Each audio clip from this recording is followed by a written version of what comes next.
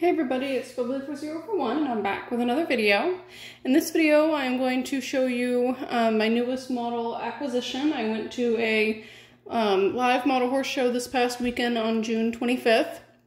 I had a really great time, and I will do a results video and an experience video soon. But while I was there, there was a local Breyer retailer, and so I went knowing that the new release Arabian from Breyer is one of the horses that I wanted to come home with. So there were two to choose from. I know she has a couple of flaws, and I'm hoping I can either cover up or give her a good Dawn dish soap bath, and maybe some of them will come up. The other one that I was choosing between had flaws too, so I kind of had to choose the best of the two, or what I felt was the best. The other one had a couple visible seams and stuff, and I felt like the shading on this one was a bit nicer, so that's why I went with this one. But I thought I would just do kind of a live unboxing video for you guys, something a little bit different, and then kind of do a little bit of an overview of her once I have her opened. So this is my first one on this mold. I do not have any on this mold, and I really don't have that many Arabians. The only other two traditional sized Arabians in my collection are two stones, one of them not even being a full-blooded Arabian because he is roan, so I show him as a Korab. And then my other one is just a flea bitten gray designer horse stone from 2016, so I thought it would not be a bad idea to expand my Arabians here. And I can't really see what the view looks like on the camera, so hopefully it's coming out okay.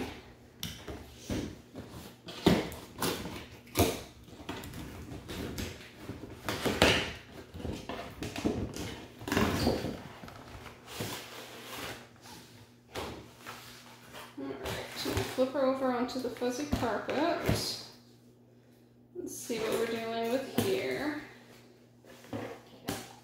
So this is the hard to cut ones, and I don't have pliers with me, so we're just gonna have to see what we can do.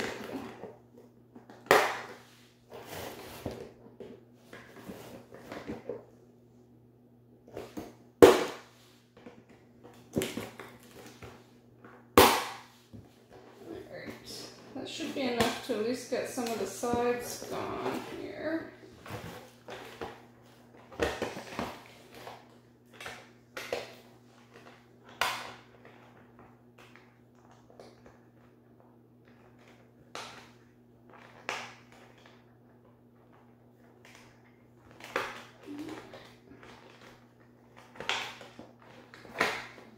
There's one foot.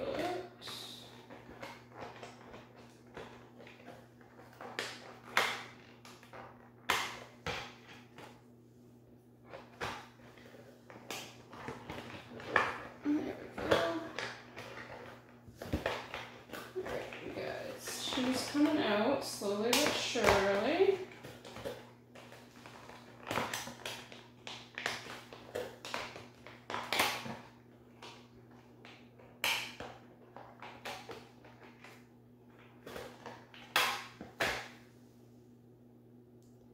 Not too bad. I was worried about a box rub on this side. I'm going to show you. I don't see anything in the immediate here.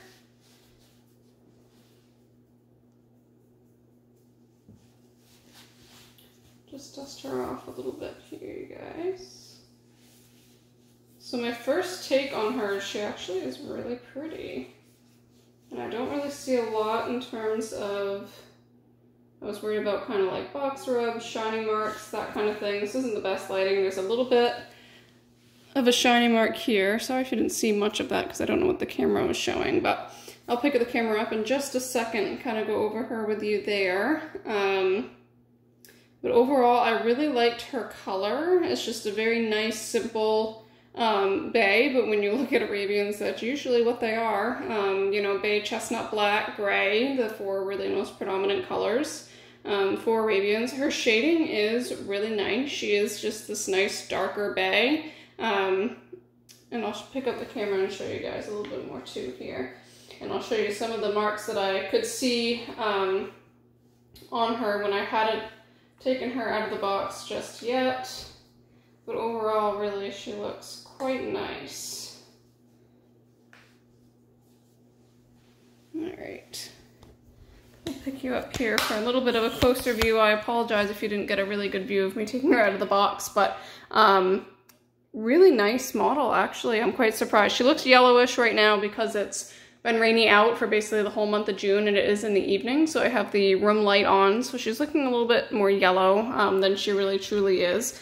She really is this nice dark bay color. She has a little bit of a shiny mark right there. It is something that I should be able to take care of for her. Has a little bit of a dark spot there on the hip. And then these I could see in the box. She has some of these more of those dark bumps right there. I don't know if I can either wash them off or just try to cover them up. But overall, we all know we are not gonna get a model from Breyer that doesn't have its flaws. The other one had a little bit more of a seam on the muzzle that I didn't really like. And I'll see if I can get it to focus here. A little bit, there you go. So she has a little bit of a seam kind of right there above the nostril, but the other one had a little bit more. The other one also had a little bit more of a messed up ear. You can see she has a little bit of a molding issue there, but otherwise, again, we're gonna expect these things with just mass-produced Breyers, but am excited to have another mare. I really obviously have generally more geldings and stallions than I do mares. And overall, really she seems like a nice mold. She has good substance for kind of what an Arabian is supposed to be. Initially, this mold, what freaked me out about this mold was the front legs a little bit. I felt like her front legs were a little bit forward, a little bit overextended, like the knee looks a little bit awkward right there to me, and it still kind of does, but I've seen that this mold has done well at shows, and I just thought a really nice regular run, you know, bay color, you really can't go wrong with that. The new Morgan release on the newer Morgan mold, Native Sun, I don't have him, but if I was judging, he would be in one of my top placings. Very simple color. He is a regular run. But when regular runs are done nicely and they are done on really nice, you know, breed correct molds, they can do really well. They can even do better than some of your limited editions, some of your stones, things like that even. So I am really happy to add this horse to my collection. The other model that Breyer was coming out with this year was that Fjord pony, so I may still add that one to my collection.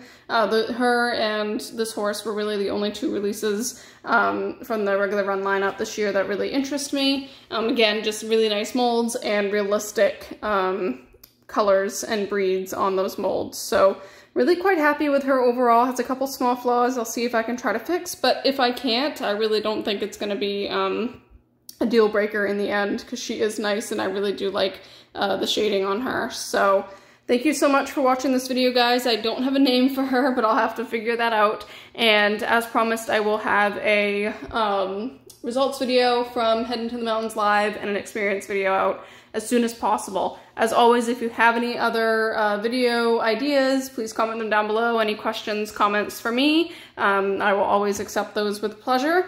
Thank you so much for watching this video. I'll see you in the next one, and I hope you guys have a great rest of your week. Take care. Bye.